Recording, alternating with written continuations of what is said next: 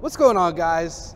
Welcome back to the channel. This is Uber Adventures. I'm John, and today we are taking a look at a Sonic 211 VDB by Venture RV. It is a fantastic RV. It is 27 feet from tongue to back bumper, so it's a decent size. It's not overly big. Most current 1500 trucks, like an F-150, the Silverado 1500, the Ram 1500, can pull this. So this makes a very awesome option because it is a fiberglass front to back and even on the roof. Most RVs aren't actually fiberglass even on the roof. So this RV is fantastic. But we're going to go ahead and jump into this. However, before we do that, I want to let you know I do sell RVs at a Great Outdoor RV in Cumby, Texas. I will link all the information down in the description. I will also put a phone number here and my email, so you know a way to contact me if this is something that interests you, or any of the RVs you see on my YouTube channel interests you, or even if you have any questions or whatever, I'm here for you, okay?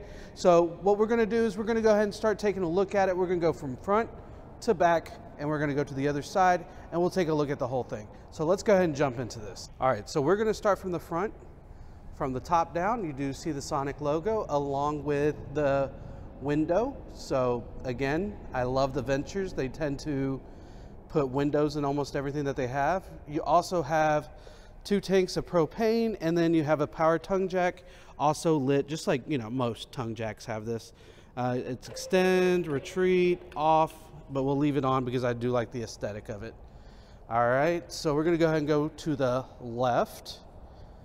As you can see, I kind of like this gray. Actually, let's go back to the front. One of the major things is, yes, this front goes all the way to the roof and then all the way to the back. It is a one piece and it is all fiberglass, so it's pretty awesome.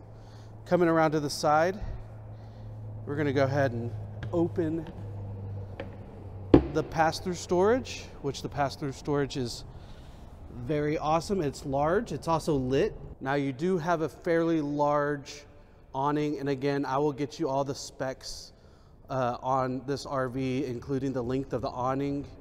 I do know some by heart, but a lot of times I have to go back and refer back to basically the manual and know the exact length of things.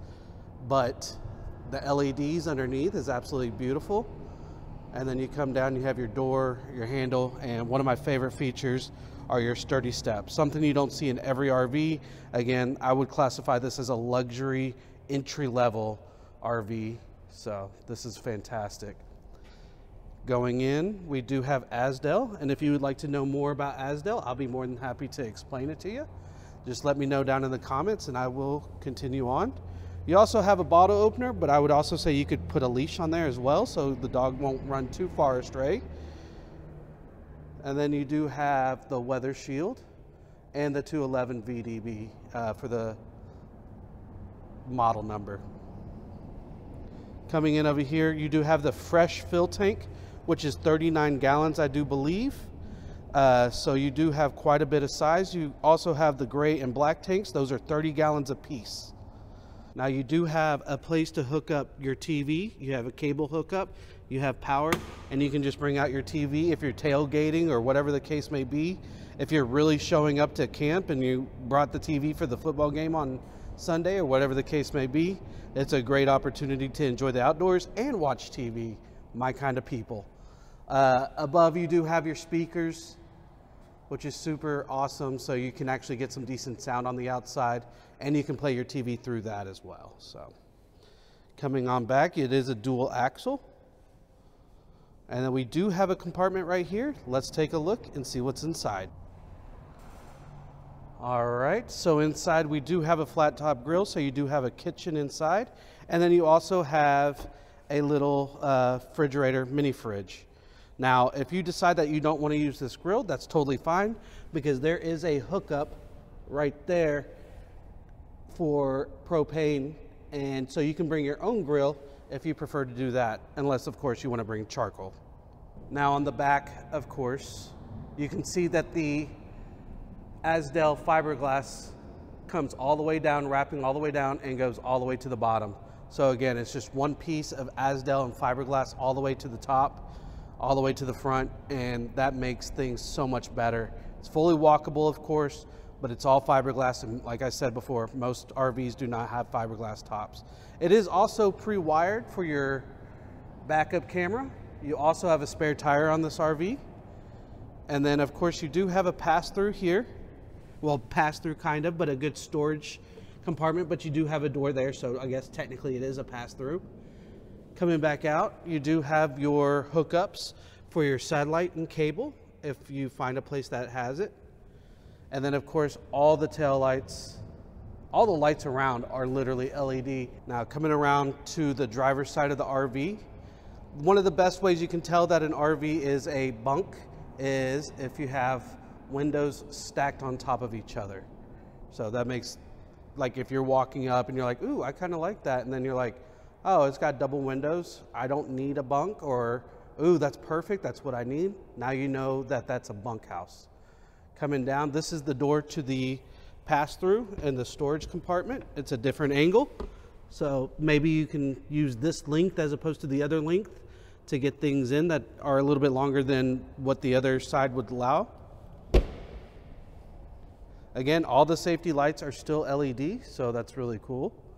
You have a 6-gallon hot water tank, and then here's your gray water and your black water release. And again, those are 30 gallons a piece.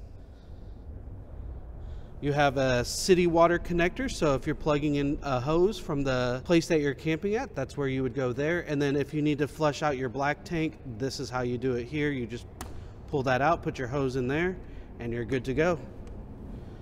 And if you're spending time at the beach, I always tell people, we all have crevices, and sometimes you didn't wash it all off at the beach. There's a chance to do it outside, so you don't have to track it in inside. So we have a fairly decent but not too big of a slide. It is on the Schwinn-Tech style slide rails, which are fantastic for slides this size. They're super safe and super reliable, and you do have a window located on the slide. And then in front of the slide you do have one more window coming down. You also have the other side of your pass-through. Super nice. All right, let's go ahead and take a look inside. Again, we have the sturdy steps, which for a lot of people that are a little bit older or maybe mobile impaired, walking impaired or whatever you want to call it, as far as like difficulty of lifting legs and all that kind of stuff and worrying about falling back, this is probably the best option for them because again, you put all your weight and you don't have to worry about it flexing or moving the RV or anything like that. So super awesome. All right, we're gonna start from right to left. Typically I go back to front or front to back. I don't remember. Anyway, so this is actually a Murphy bed. So you do have a couch that you can have it set up, and then it will fold down into a bed. So let's take a look at that. All right, so this is actually quite easy. You just need to get your hand underneath the couch right here, lift it up, and it will automatically fold down. I'll push in these cushions just to make it a little bit more flat all the way across. And then you have a single latch in the very center. Just pull that down and it automatically will fold down. It's not too heavy, pretty easy. And then it does have a special mattress. So I would definitely get a topper that's a little bit soft. And then this piece folds back and you got your bed. Quite simple, quite fast. And one of the main things that you can see when I did that is you can see that big window. Now, if that window is bothering you, especially first thing in the morning, you close that and it's gonna pretty much get rid of all the light that you're dealing with. So super, super awesome. I do love that. So we'll push it back up. Now, when the bed's up, obviously you don't even have to worry about it. And let's go ahead and put the bed in the opposite direction. Simple as that. Fold this in. That was a little excessive. Maybe I should have not slammed it. And then we just push it up. Uses a little bit more muscle, but still not hard to do. Close that. That part's done. Now, when it comes to closing or lifting the couch back into its normal position, I'll put my hand back here to kind of give it a little bit of leverage, and then push it down and you're back to normal.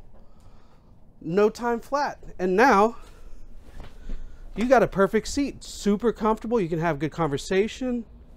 It's a good place to sit and a great place to take a nap if you need. So I think Murphy beds get kind of a bad rep, but I think it's super convenient, especially if you're trying to stick with an RV this size and be able to sleep as many people as this little RV can. So we're talking about 2, 4, 6, 8 people can sleep in this little RV. So it's fantastic for families and friends. So let's keep on taking a look at it. All right.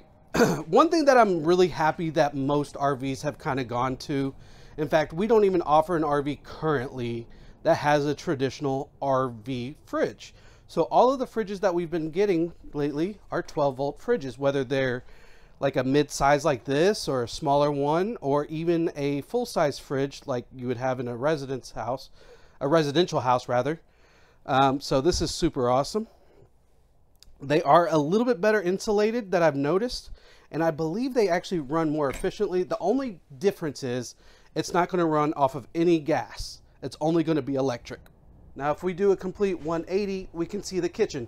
Now, I was looking all over the place for the panel where I can flip on the lights and all that kind of stuff. Now, it is very integrated.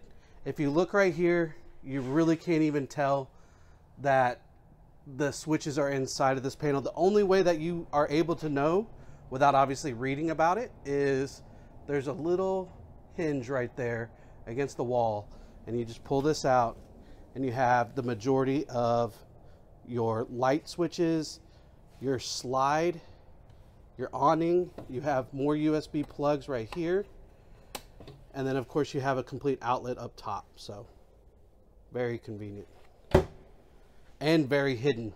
That's one of the things I do love. It's also already pre-wired for internet, so that's very nice.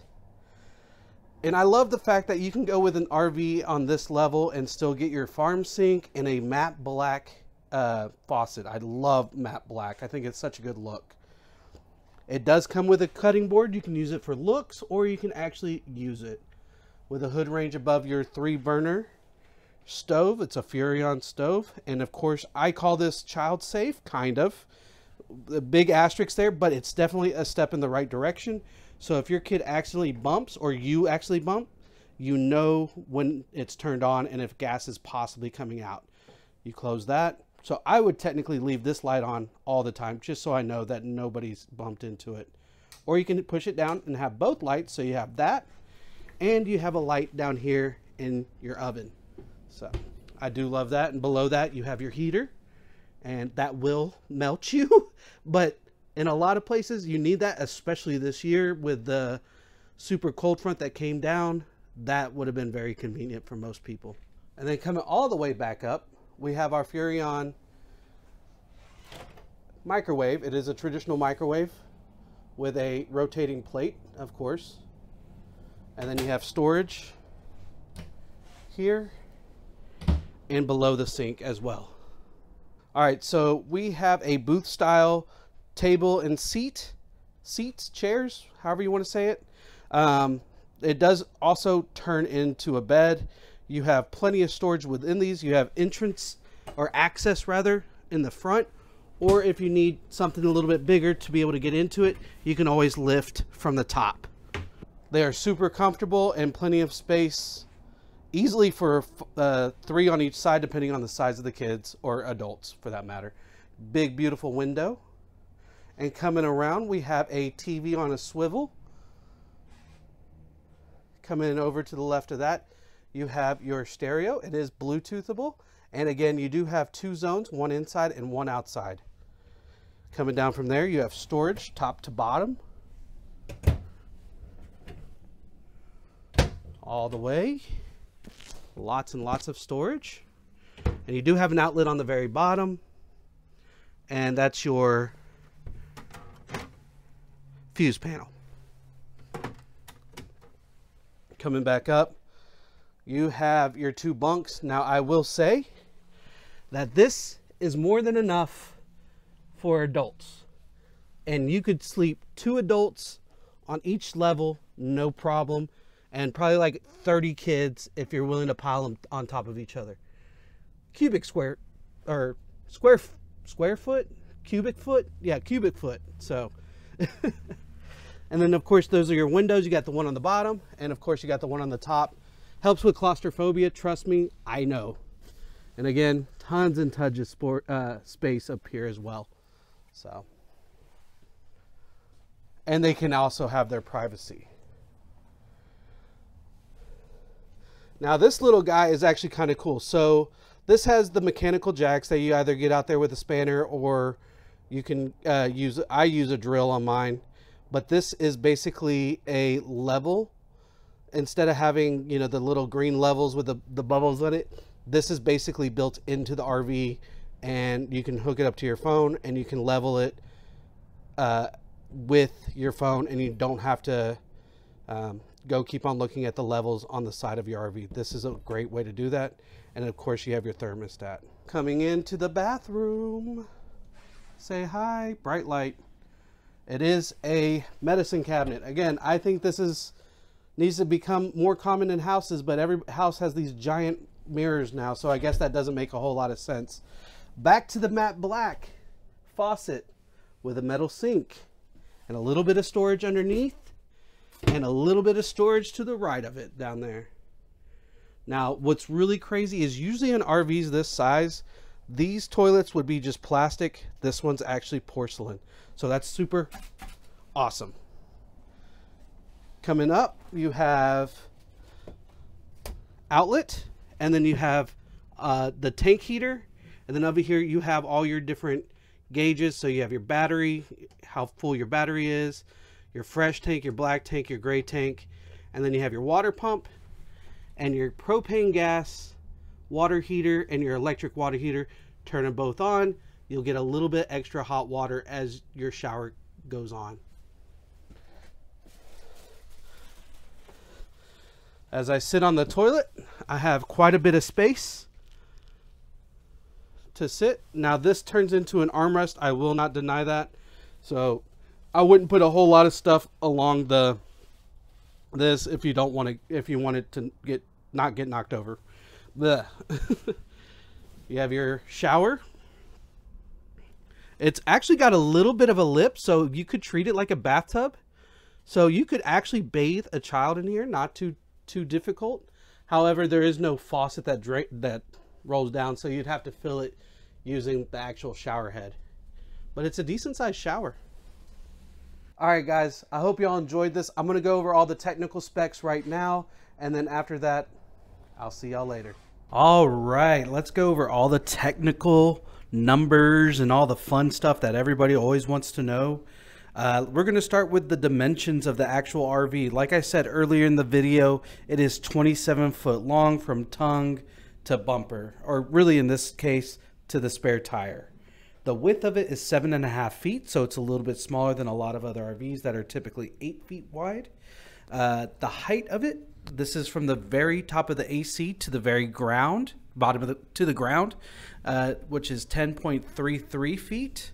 And the interior height is 6.83 feet. So if you're 7 feet tall, this might not be your option.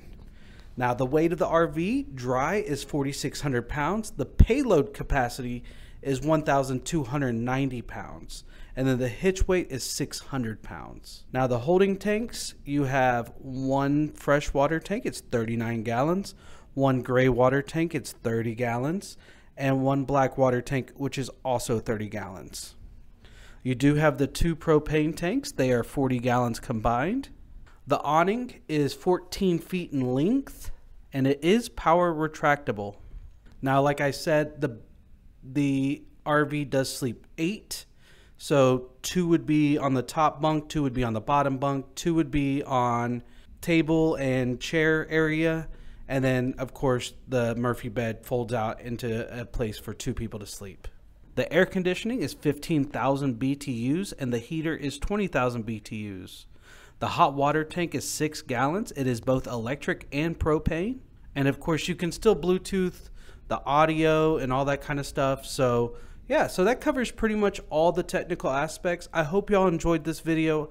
I hope y'all enjoyed this RV. And until next time, y'all have a wonderful day and keep camping.